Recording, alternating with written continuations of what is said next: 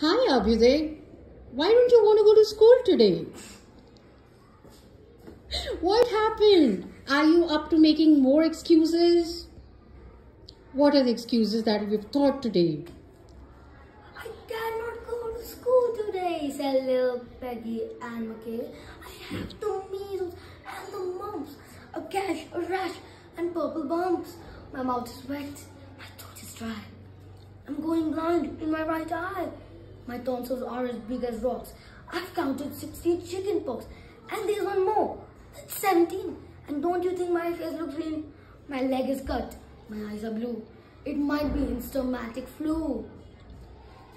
I cough and sneeze and choke. I'm sure that my left leg is broke. My hip hurts when I move my chin.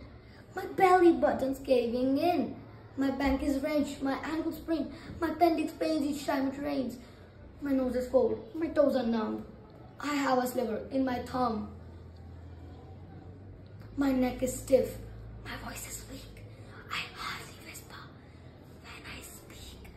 My tongue is filling up my mouth. I think my hair is falling out. My elbows bent, my spine ain't straight. My temperature is 108. My brain is shrunk. I cannot hear. There is a hole inside my ear.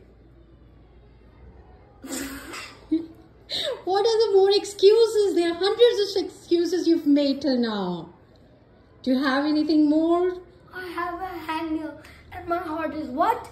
What's that you say? You say today is Saturday? Yeah. Goodbye, I'm going out to play. Bye.